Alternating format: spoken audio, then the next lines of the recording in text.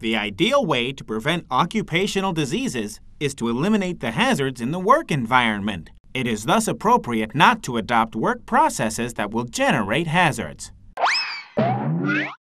Without hazards in the work environment, employees will not suffer from occupational diseases.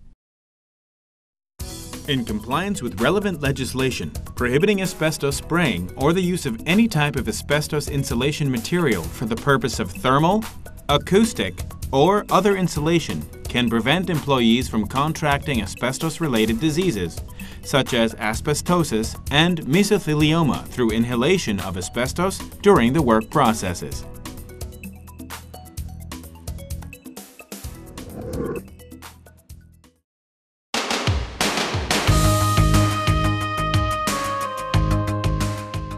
Avoiding hand-dug caisson work, which exposes employees to exceptionally high concentration of silica dust, can minimize employees' risk of contracting silicosis.